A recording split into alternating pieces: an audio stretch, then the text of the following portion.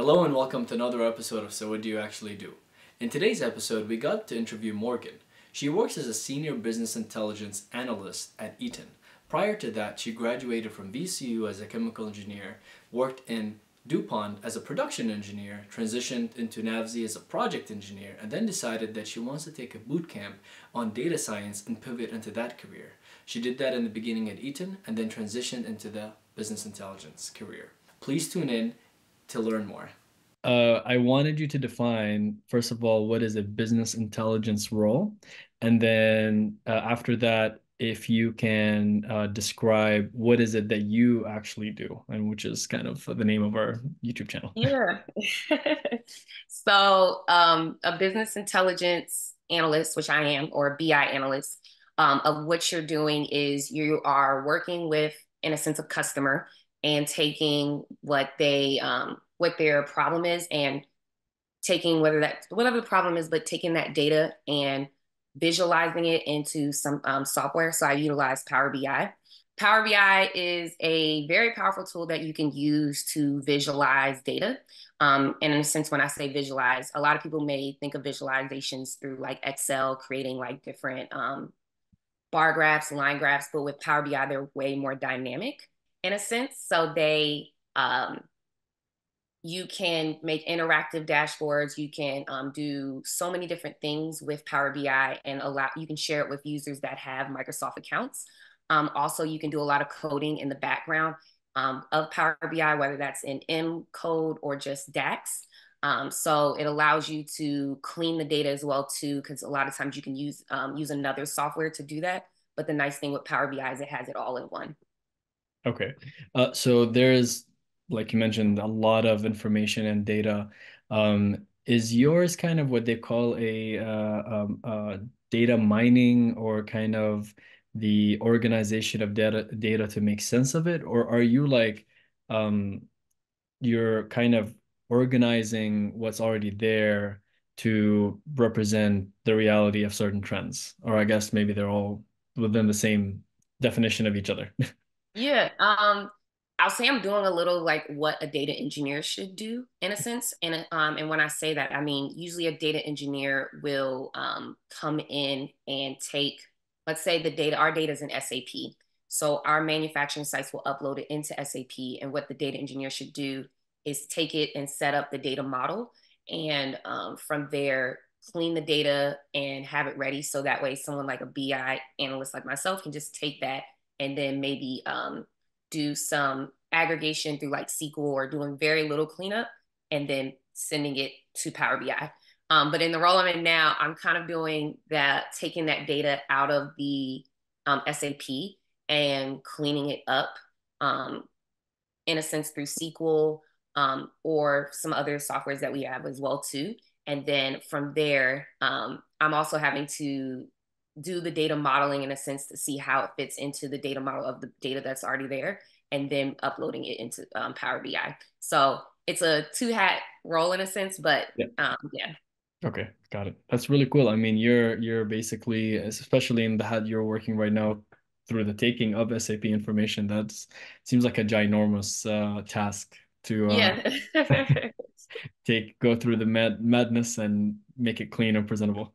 Yeah, exactly. So that really takes me to the type of day-to-day activities. So we kind of talked about what you actually do and the crux, a little bit of an example there, and where you are in the department. If you can talk about what is a typical day for you. I'll say normally I usually start between 7:30 and 8 a.m. And my most of the times my mornings now aren't filled with meetings. So a typical week, I'm kind of setting like top three things I want to get done for the day. And then I kind of start digging into some of the data, whether that's directly from SAP or Cloudera, where that's how we house our SQL, and do some data manipulation there. Um, Most of the time, if I'm stuck in places throughout in the morning time, is where I kind of do a lot of my deep work, I'll say. I'll kind of make a note to message my boss over Teams or another teammate to kind of get a point of contact of who can kind of help me in a place where I can kind of figure out the data. And then I usually take a lunch, I'll say between 12:30 1 o'clock, and do maybe about either 30 minutes to an hour, depending on if I have to make any errands. And then from there, the second half of the day is usually where I have a couple meetings, maybe one or two meetings a day. And then I will, in between meetings, kind of do some visualization from the data that I cleaned up or looked into through Power BI. And then also kind of work on some secondary projects as well in the afternoon as I have time. And then I usually wrap up my day usually between 4 and 5 o'clock. So just depends on how I'm feeling a little bit brain wise. And then uh yeah, and then I would say what I'm kind of working for towards project right now is I'm creating a high five metrics dashboard for our team. So in a sense, they should be able to go into this dashboard in the top five um, metrics, like KPI metrics that we typically look at for the quality team. They should be able to pull that data pretty quickly, depending on the region or the country that they're in. And then some other projects I'm kind of working on is I'm actually creating a Power App for a team. Or trying to decide if Power Apps is actually the right platform to use, but it will be an app for the different plants to go in and complete different audits throughout the plant to make sure that they're following quality standards and everything. Wow. So is that the first, these are two different projects and you're Correct. working on them simultaneously? Yep, correct. You might have alluded to it in a couple of things, but what are the different skills that are needed for the job? Yeah, so I think the biggest thing is knowing how to speak to people and translating like the technical terms into something that is not as technical. So that's one of the biggest things in my role is that like I said, I'm working with people who are very quality oriented and they've been in quality for over 15 to 20 years. And they only know how to do certain things their way, and that's fine. But in my role, you really need to know, okay, now that I'm taking what you're telling me, how can I translate that into data? Also knowing how to code. I don't think in the role I'm in, I'm not gonna say I'm the most savviest coder, but you need to at least understand the basics. So you're coding in SQL, I'm coding in DAX through Power BI. You also need to know how to visualize data, whether that's in Power BI or Tableau. Also, just being a little more open to learning because, like I mentioned to you, I'm working on a project through Power Apps. I don't have a clue about Power Apps, but just being open to learning like a new software and just learning like something new that may be out of your comfort zone, I think is a big skill because a lot of people on my team look to me as this is the issue I have. What software is out there? What can we figure out how to fix this and make it more automated? And it's kind of on me to look up the different tools that are out there or network with people throughout in similar roles as I am to figure out what are people doing to kind of create a new tool. That's great. You know, I was going to ask you for a list of apps or programs, but you kind of answered that. If there are a lot of them and you have to navigate for the right one. Oh yeah. But what is a typical pay range for this job? Yeah, so I would say for this role, it's between 110 to 115. Thank you. And last but not least, for everyone who is thinking of pivoting in later in their career, thinking of majoring in a undergraduate degree that kind of contributes towards business intelligence, or in high school, and they're like, you know what, the future calls for coding.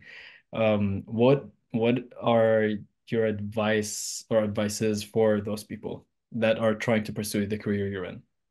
Yeah, I'll say that's a difficult one because I know so many people who are in like similar roles or like data roles, and they are kind of like me where they started in a whole nother major and they ended up. So I think the biggest thing is just for a high schooler, especially, is just maybe being interested in like a math and really a math role. I think someone that focuses on math in a sense like statistics and basic calculus. I don't think we need to go into the more complicated calculus we took as engineers. And then also just being open to coding will really set someone up well in a role like mine. And then for undergrad to study, um, honestly, now I think I see a lot of colleges have like a data analytics major or like a business analytics major. So I wish that was something that I actually probably would have studied as well too, because I would say when I look at people that maybe study engineering versus people that study that, they just probably have more of a statistics background than I do, and this just takes a little more for me to like pick that up. But there's really no difference than maybe I took a lot more extra science classes than needed. And for those that are kind of trying to pivot into this career, I guess they can listen to the episode from the beginning to know why you pivoted. Yeah, I would say that. And then I don't know, I'm a big proponent of look for the free resources out there. So I found, like I mentioned, like the Correlation One team to take that free boot camp. I know there's so many boot camps you can pay for, their master programs and all these different things, but I personally would rather look at what's free and what's out there first before spending money on it. So that's just me. So I would say that would be something if you're looking to pivot before you say, let me just go to school and do that. Look at what free resources you can find. That makes sense. And we come to the end of this episode. Morgan, thank you so much for giving us the luxury of time.